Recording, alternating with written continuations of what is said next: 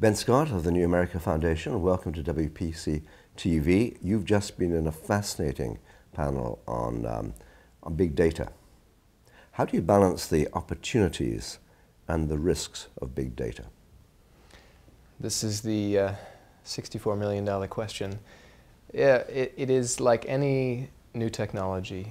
It affords great new developments in market growth, in consumer benefit, but it also brings with it a new set of challenges. And what you find is that the policy regimes that protect consumer and citizen rights are not as fast in developing as the technology is. And so each time you have a technology revolution like big data, you have a game of catch-up where policymakers seek to modernize the frameworks of law and policy to make sure that they are adequately governing these new markets.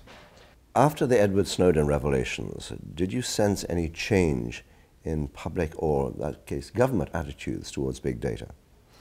I think undoubtedly. And while the severity of the public outrage over the Snowden affair varies from country to country, particularly in Europe, you have very serious disruptions in the transatlantic relationship and a skepticism towards the United States, towards the United Kingdom, and a skepticism towards these kinds of technologies as a result of the Snowden affair.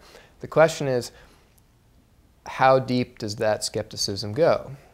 When I look at it and I see how people responded to the Arab Spring in 2011, the Twitter revolutions, and the liberatory power of distributed communications networks, it is remarkable to me how quickly we've gone after the Snowden affair to people viewing these technologies as dystopian and tools of political control and social manipulation. And while both images, utopian and dystopian, are monolithic and each in its own way flawed, both are now deeply felt. And that arc of transition from one to the other over such a short period of time, I think, is something we should be watching very closely, because I think it has political and economic implications.